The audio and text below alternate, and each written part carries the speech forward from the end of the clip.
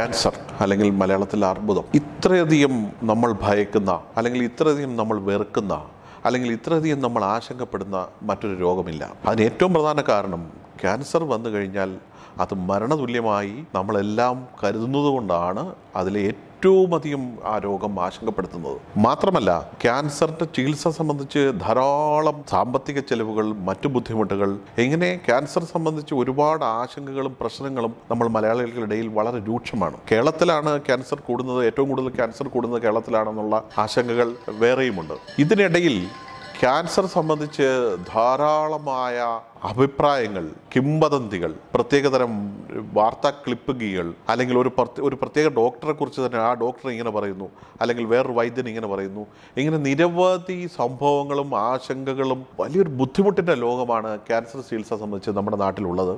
ഇതിൽ ഏറ്റവും പ്രധാനം ക്യാൻസർ ചികിത്സയിലെ കേരളത്തിലെ ഏറ്റവും മുന്നിൽ നിൽക്കുന്ന ഡോക്ടർ വി.പി. ഗംഗാധരനുമായി ബന്ധപ്പെട്ടുണ്ടാകുന്ന ചില വാർത്താ ക്ലിപ്പിങ്ങുകൾ, അദ്ദേഹത്തിൻ്റെ പ്രചരിപ്പിക്കുന്ന ചില സന്ദേശങ്ങൾ എന്നിവയാണ്. ഈ വീഡിയോയിൽ ഡോക്ടർ വി.പി. ഗംഗാധരൻ നേരിട്ടെത്തി ആരോഗ്യരംഗത്ത് ക്യാൻസർ ഉണ്ടാക്കുന്ന പ്രശ്നങ്ങൾ, സംവാദങ്ങൾ, അദ്ദേഹത്തിൻ്റെതായി പ്രചരിപ്പിക്കുന്ന വാർത്തകൾ, ഇവയുടെ എല്ലാം സത്യാവസ്ഥ അദ്ദേഹം നേരിട്ട് വ്യക്തമാക്കുകയാണ്. ഈ വീഡിയോ തീർച്ചയായും കാണുക.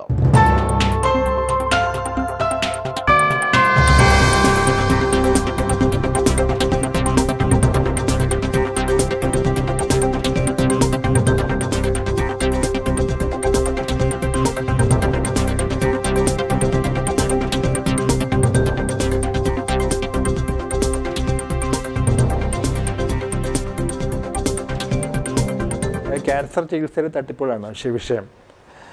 ഞാൻ എന്നും പറയാനുള്ള ഒരു കാര്യം എന്താ അറിയോ, ക്യാൻസർ മൂലം മരിക്കുന്ന രോഗികളെക്കാൾ ക്യാൻസർ ഉപജീവന മാർഗമായി എടുത്ത് ജീവിക്കുന്ന ആൾക്കാരാണ് കൂടുതൽ. അതാണ് ഫാക്ട്സ്. അവിടെയാണ് നമ്മൾ ഈ തട്ടിപ്പുകാരെന്ന് അറിയേണ്ട ആവശ്യം വരുന്നത്. അതിന് രണ്ട് വശമുണ്ട്. എന്തുകൊണ്ടാണ് തട്ടിപ്പ് നടക്കുന്നതെന്ന് ചോദിച്ചു കഴിഞ്ഞാൽ, ക്യാൻസർ രോഗികളെ ദേ ആർ ഒരു ടോട്ടലി ഡിഫറെൻറ്റ് മൂഡിലാണ്. എന്തെങ്കിലും സാധ്യത എവിടെയെങ്കിലും ഉണ്ടെങ്കിൽ അത് കയറി പിടിക്കണം. കച്ചിത്തുരുമ്പ്, നമ്മൾ കച്ചിത്തുരുമ്പ് എന്ന് പറയുന്നത് വെള്ളത്തിൽ പോകുമ്പോൾ കച്ചിത്തുരുമ്പ് കാണുന്ന പോലെ. അപ്പോൾ അത് എവിടെയാണെന്ന് അവർ പിടിക്കും. അതുകൊണ്ട് അവരെ ആ ട്രാപ്പിൽ വീഴ്ത്താൻ വളരെ എളുപ്പമാണ്. അതാണ് ഇവരെല്ലാവരും ഉപയോഗിക്കുന്നത് തന്നെയാണ്. അതിൽ ഉപയോഗിക്കുന്നതെന്ന് വെച്ചാൽ അതിൻ്റെ നമുക്ക് സോഷ്യൽ മീഡിയ കൂടെ പോകുന്ന ഒരു വശത്ത് കാണാം, മറുവശത്ത് നമ്മൾ ആക്ച്വൽ ആൾക്കാരെ കൊണ്ടിരുത്തി കാണിക്കുന്നതാണ്. രണ്ട് നമ്മൾ കാണാറുണ്ട്. ആക്ച്വലായിട്ട് കാണിക്കുന്നതിൻ്റെ പ്രശ്നം എന്താണെന്ന് വെച്ചാൽ, ഞാൻ ചെറിയൊരു ഉദാഹരണം പറഞ്ഞുതരാം. ഈയിടെ എനിക്കൊരു ലെറ്റർ വരെയാണ്. ബ്രസ്റ്റ് ക്യാൻസറിന് ലെറ്റർ കൊണ്ട് അതിനൊരു പബ്ലിക്കേഷനുണ്ട്, അദ്ദേഹം പബ്ലിഷ് ചെയ്തൊരു ഇതും കൂടെ ഉണ്ട്. ബ്രസ്റ്റ് ക്യാൻസറിന് ഓപ്പറേഷൻ്റെ ആവശ്യമില്ല.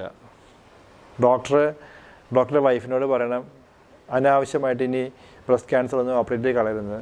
കാരണം ബ്രസ്റ്റ് ക്യാൻസർ ഓപ്പറേഷൻ ഇല്ലാതെ ചികിത്സിക്കാമെന്ന് കാണിച്ചുകൊണ്ട് അദ്ദേഹം ലേക്ഷോർ തന്നെ ട്രീറ്റ് ചെയ്തൊരു പേഷ്യൻ്റെ ID നമ്പറും പേരും വെച്ചുകൊണ്ട് പബ്ലിഷ് ചെയ്തിട്ട് എനിക്ക് അതിനെ കോപ്പി അയച്ചു, എൻ്റെ കൂടെ എഴുത്തയക്കാണ്. അപ്പോൾ ഞാൻ ഈ കേസ് ഷീറ്റ് എടുത്ത് നോക്കിയപ്പോഴത്തേക്കും അവർ സർജറി ചെയ്തിട്ടുണ്ട്. അപ്പോൾ സർജറി വെച്ചാൽ അവർക്ക് ഹോൾ ബ്രസ്റ്റ് എടുത്തില്ല, ഹോൾ ബ്രസ്റ്റ് എടുക്കേണ്ട ആവശ്യമില്ല നമുക്ക്. ബ്രസ്റ്റ് ഇപ്പോൾ basic concept breast കൺസർവേഷനാണ്. Breast conservation ചെയ്തിട്ടുണ്ട്. ബാക്കി ആകെയുള്ള ഒരു ഡിസ്കഷൻ അവിടെ വന്നതെന്ന് വെച്ചാൽ, ഈ പറഞ്ഞ പോലെ പേഴ്സണലൈസ്ഡ് മെഡിസിൻ്റെ മോളിക്കുലർ ബയോളജി ഡിസ്കഷൻ വന്ന സമയത്ത് അവർക്ക് കീമോതെറാപ്പി എടുക്കാനുള്ള ചെറിയ ഇൻഡിക്കേഷനുണ്ട്. അത് ഈ നമ്മുടെ അതിൻ്റെ അത്രയും അനാലിസിൽ പോകുന്ന സമയത്താണ് അത് അവർ ഡിസ്കസ് ചെയ്തിട്ടുണ്ട്, കീമോതെറാപ്പി എടുക്കാൻ. അപ്പോൾ അവർ കീമോതെറാപ്പി എടുക്കാതെ പോയതാണ്. അപ്പോൾ അവരിപ്പോഴും ജീവിച്ചിരിക്കുന്നു. അപ്പോൾ അദ്ദേഹത്തിൻ്റെ ക്ലെയിം, ഞാൻ കൊടുത്ത മരുന്നുകളാണ് ആദ്യം ജീവിക്കുന്നത്, അദ്ദേഹത്തിന് ഞാൻ ഓപ്പറേഷൻ ചെയ്തിട്ടില്ല, ബ്രസ്റ്റ് നിൽക്കുന്നുണ്ട്, കീമോതെറാപ്പി വേണമെന്ന്, കീമോതെറാപ്പി ഞാൻ എടുത്തിട്ടില്ല, കീമോതെറാപ്പി ഞങ്ങൾ എടുത്താൽ അവരെ കൊന്നേനെന്ന് പറഞ്ഞാണ് എൻ്റെ റിപ്പോർട്ട്. പക്ഷേ ഈ ഡിസ്കഷൻ ഇതാണ്. ഡിസ്കഷനിൽ നമുക്ക് അവരെ ഡിസ്കസ് ചെയ്യുമ്പോൾ നമ്മൾ പറഞ്ഞാൽ ഇങ്ങനെ റിസ്ക് ഫാക്ടർ ഉള്ളതുകൊണ്ട് എനിക്ക് കീമോതെറാപ്പി എടുക്കേണ്ട ആവശ്യമുണ്ട് എന്ന് പറഞ്ഞു. പക്ഷേ അതിന് മുമ്പുള്ള എല്ലാ ട്രീറ്റ്മെൻറ്റും എടുത്ത് പോയിട്ടുണ്ട്. പക്ഷേ ഈ സാധനം അത് പബ്ലിഷ് ചെയ്ത് വരികയല്ലേ. പക്ഷേ നമ്മൾ എല്ലാവരും വിചാരിക്കുന്ന അദ്ദേഹത്തിൻ്റെ രോഗി നിൽക്കുകയാണ്. ഇങ്ങനെയാണ് ഒരു ഭാഗം. ഇതാണ് ഏറ്റവും വലിയ പ്രശ്നം. അതുപോലെ നമ്മൾ ചികിത്സയുടെ പേപ്പറും കൊണ്ട് വരുന്ന ഇദ്ദേഹത്തിന് ചികിത്സ ഭേദമാക്കുന്ന പേപ്പർ, ക്യാൻസർ മാറി പറഞ്ഞ പേപ്പർ വരുമ്പോഴത്തേക്ക് അതിൻ്റെ ഒരു ബയോപ്സി പോലും ഉണ്ടാവില്ല. ഒരു മുഴ കണ്ടു, ആ മുഴ അദ്ദേഹം ക്യാൻസറാണെന്ന് വിചാരിക്കുന്നു, അദ്ദേഹം എന്തൊക്കെ മരുന്ന് കൊടുക്കുന്നു. ഇതൊരു വലിയ പ്രശ്നമാണ്. അതായത് ഷിമോഗ വരെ നമുക്ക് പോകേണ്ട ആവശ്യമില്ല, നമ്മുടെ ഇവിടെ തന്നെ ഉണ്ട്. ഞാൻ ഒരു എക്സാമ്പിൾ പറഞ്ഞുതരാം. നമുക്കൊരു ബ്ലഡ് ക്യാൻസർ രോഗി ഉണ്ടായിരുന്നു. അദ്ദേഹം പാലക്കാട് ഭാഗത്ത് നിന്ന് വരുന്ന. അദ്ദേഹം ഒരു 2 ആഴ്ചയോളം കോയമ്പത്തൂരിനും പാലക്കാടിനും ഇടയ്ക്കുള്ള സ്ഥലത്ത് അദ്ദേഹം പറയുന്നത് നടുക്ക് ഒരു നമ്മുടെ ഹൈവേ തന്നെയാണ് ഒരു സ്ഥലമുണ്ടെന്ന് പറഞ്ഞു. ആ സ്ഥലത്ത് ഇതുപോലൊരു ട്രീറ്റ്മെൻറ്റാണ്. അവിടെ എങ്ങനെയാണെന്ന് വെച്ചാൽ ഇദ്ദേഹം ആ ട്രീറ്റ്മെൻറ്റിന് വേണ്ടി പോകുന്ന സമയത്ത് കുറേ ആൾക്കാർ ഇരിപ്പുണ്ടെന്ന് പറഞ്ഞു. 10-30 ആൾക്കാർ ഇരിപ്പുണ്ട്. ഒരു ഡാർക്ക് റൂം, നല്ല ഇരുട്ടുമുറിയാണ്. അവിടെ നമ്മൾ സാധാരണ നമ്മൾ പറയുന്ന ഒരു അടിപൊളി സംഗീത വെസ്റ്റേൺ മ്യൂസിക് പോലെ ലൈറ്റും ഫ്ലാഷ് ലൈറ്റും പാട്ടുമൊക്കെ ആയിട്ട് ഇങ്ങനെ ആൾക്കാർ ചുറ്റിയിരിക്കുക, ഒരു കസേരയിട്ട് ചുറ്റിയിരിക്കുക, നടുക്ക് ഏതാണ്ട് സാധനം കുറേ കൂട്ടിയിട്ടിട്ടുണ്ട്, ആൾക്കാർ ചുറ്റിയിരിക്കുക. അപ്പോൾ ഇത് ചികിത്സ എന്താ ഉദ്ദേശിക്കുന്നത് പറയുന്നത് വെച്ചാൽ ഇവർ ക്ലെയിം ചെയ്യുന്നത് എന്താണെന്ന് വെച്ചാൽ ഈ നടുക്ക് കൂട്ടിയിട്ടിരിക്കുന്നത് ഹിമാലയത്തിൽ നിന്ന് കൊണ്ടുവന്ന ഉപ്പാന്നാണ്. അപ്പോൾ അതിന് മെഡിസിനൽ വാല്യൂള്ള ഉപ്പാണ് അവരുടെ. അപ്പോൾ അതിൻ്റെ അകത്ത് നിന്ന് വരുന്ന അപ്പോൾ കുറേ ഫാനൊക്കെ വെച്ച് കഴിഞ്ഞാൽ എയർ സർക്കുലേഷനാണ്. ആ വരുന്ന എയർ ഇൻഹെയിൽ ചെയ്തുകൊണ്ടിരുന്നാൽ മതി, 1 മാസം കൊണ്ട് ലുക്കീമിയയും ക്യാൻസറൊക്കെ അത് വിശ്വസിച്ചുകൊണ്ട് 40 പേര് ചുറ്റും വരുന്നതുകൊണ്ട് ഈ പാട്ടും കേട്ടുകൊണ്ടിരിക്കുക. ഒരു ദിവസം ചാർജ് ചെയ്യുന്ന 5000 രൂപ, 5000 rupees ഫോർ 1 സെഷൻ.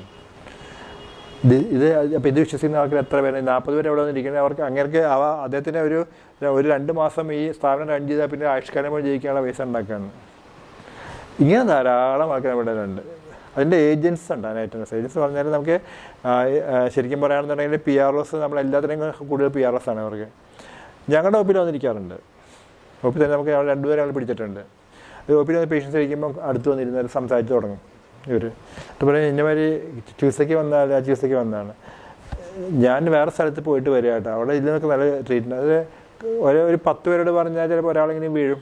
അപ്പോൾ അത് മതി അദ്ദേഹത്തിന് അന്നത്തെ ഇതിന് വേണ്ടിയിട്ട്. This A major problem. അതൊരു ഭാഗത്ത് പോകുന്നുണ്ട്. രണ്ടാമത്തത് ഈ പറയുന്നത് സോഷ്യൽ മീഡിയ ആണ്.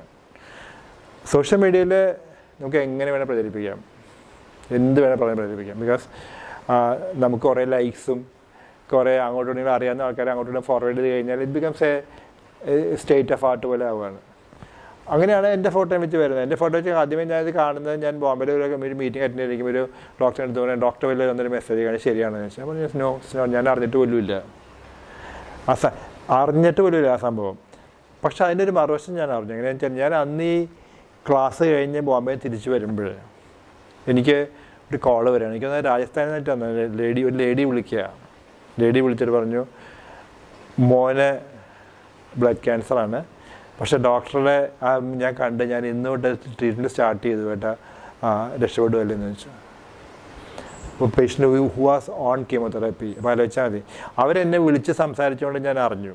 അങ്ങനെ തിരിച്ച് ഇത് ശരിയാണോ തെറ്റാണെന്ന് അറിയാതെ ഉപയോഗിക്കുന്ന എത്ര പേരുണ്ടാവുമെന്ന് അറിയാം. അപ്പം അവരൊക്കെ നിങ്ങൾ ശരിക്കും പറയുകയാണെങ്കിൽ അവരെയൊക്കെ വി ആർ കില്ലിങ് ദം. ഞാൻ എപ്പോഴും പറയുകയാണ് it amounts to A murder. ഒരാൾ നമ്മൾ കൊല്ലുന്നതിന് തുല്യമാണ്. അതായത് അവരെടുത്തുകൊണ്ടിരുന്ന ട്രീറ്റ്മെൻറ്റ് നമ്മൾ ഇംപ്രോപ്പർ ആക്കി വിട്ടുകൊണ്ട് അവരെ കൊല്ലാൻ വിടുകയാണ്, മരിക്കാൻ വിടുകയാണ്. അതുകൊണ്ട് ഞാൻ ഒരു മറുവശം എനിക്ക് നല്ലൊരു അനുഭവം ഉണ്ടായി. ഞാൻ ഇതുപോലെ പയ്യന്നൂർ ഒരു മാസം കഴിഞ്ഞാൽ പയ്യന്നൂർ പോയി ഇതുപോലെ ഒരു ക്ലാസ്സിന് പോയ സമയത്ത് പ്രായമായ മനുഷ്യൻ്റെ അടുത്ത് സാറേ ഞാൻ സോറി പറയാം. അപ്പോൾ ഞാൻ എന്ത് പറ്റി, എന്താ സോറി എന്ന് വെച്ചില്ല, ഒന്നുമില്ല സാർ, എനിക്ക് ചെറിയൊരു അബദ്ധം പറ്റി, ഞാൻ എന്താ പറ്റുക ഇല്ല. സാറിൻ്റെ ഈ വാട്സാപ്പ് മെസ്സേജ് ഞാനൊരു 100 പേർക്ക് ഞാൻ ഫോർവേഡ് ചെയ്ത് കൊടുത്തു പറഞ്ഞു. But later on he knew that it's wrong. അപ്പോൾ നമ്മൾ കൊടുക്കുന്ന ഉപദേശം എന്താണെന്ന് വെച്ചാൽ ദയവ് ചെയ്ത് ഇങ്ങനത്തെ ഒരു സാധനം ഇറക്കരുത് വിത്തൗട്ട് ഓതൻറ്റിസിറ്റി. അങ്ങനെ എന്തെങ്കിലും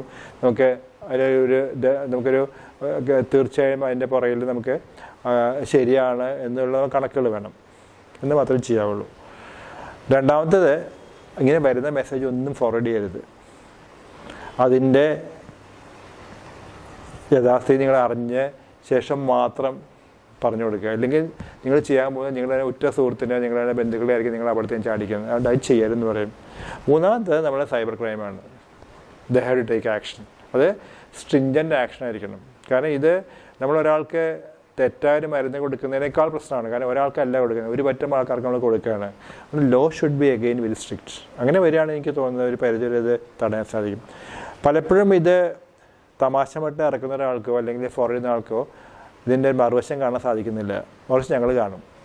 അതായത് കീമോതെറാപ്പി എടുത്ത് പകുതി വഴിക്ക് നിർത്തി പോകുന്ന ആൾക്കാർ, അല്ലെങ്കിൽ ഇപ്പോൾ ഈ ഉപയോഗിക്കുന്ന സാധനം ഒരു 10 കീമോതെറാപ്പിക്ക് തുല്യമാണെന്നൊക്കെ പറഞ്ഞാണ് അഡ്വർടൈസ്മെൻറ്റ് വരുന്നത്.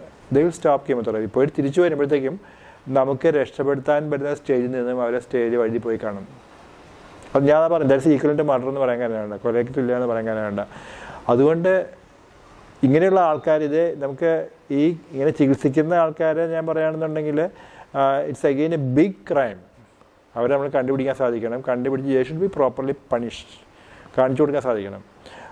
മറ്റേത് ഞാൻ നേരത്തെ പറഞ്ഞ പോലെ നമ്മളിത് തടയാൻ ശ്രമം നടത്തണം. അപ്പോൾ അവിടെയൊക്കെ ഏറ്റവും ഇമ്പോർട്ടൻ്റ് ബോധവൽക്കരണമാണ്. You had to. അപ്പോൾ ഞാൻ പറയുന്നത് നമ്മൾ പലപ്പോഴും ഞാനിപ്പോൾ എൻ്റെ സമയത്തിൽ നല്ലൊരു ഭാഗം ചിലവാക്കുന്നത് ഒരു എഡ്യൂക്കേഷൻ പബ്ലിക്കാണ്. പ്രത്യേകിച്ചും ഞാൻ ഉപയോഗിക്കുന്നത്, ഞാൻ പറയാം ആരെ ചോദിക്കുകയാണെന്ന് വെച്ചാൽ ഫ്രം ദി സ്കൂൾ ഡേയ്സ് കുട്ടികളെ നമുക്ക് ദേ ഷുഡ് ബി ട്യൂൺഡ് അങ്ങനെ കൊണ്ടുവരാന്നുണ്ടെങ്കിൽ എനിക്കൊന്ന് നല്ലൊരു പരിധിയിൽ ഇത് മുന്നോട്ട് കൊണ്ടുവരാൻ സാധിക്കും. പിന്നെ നമ്മുടെ നാട് കേരളം ഭേദമാണ്. പക്ഷെ ഇവിടെ വേറെ തമാശ നമുക്ക് തോന്നാറ്, നമ്മുടെ വിദ്യാഭ്യാസവും ഇതുമായിട്ട് യാതൊരു കണക്ഷൻ എന്ന് പറയും. അതായത് പോയിരിക്കുന്ന ആൾക്കാർ ചിലപ്പം top level officials, engineers, IAS officers ഒക്കെയാണ് പലപ്പോഴും ചെയ്യുന്നത് വെച്ചാൽ ഇങ്ങനെ കൊണ്ട് തലകൊടുക്കുന്ന ആൾക്കാർ പലപ്പോഴും. അപ്പോൾ നമ്മൾ പഠിക്കുന്നതും ഇതായിട്ട് യാതൊരു ബന്ധമില്ല. നമ്മുടെ ഡിഗ്രി എന്താണെന്നോ നമ്മുടെ വിദ്യാഭ്യാസം എന്താണെന്നോ ഒന്നും പ്രശ്നമില്ല. കാരണം നമ്മുടെ മനസ്സ് ആണ് നമ്മൾ you should be able to analyse things. അപ്പം ഞാൻ പറഞ്ഞത് ശരിക്കും പറയാൻ ബോധമാണ്, സാമൂഹ്യ ബോധമാണ്. ദാറ്റ് മേക്സ് യു ഡിഫറെൻറ്റ് എന്നുള്ളതാണ്.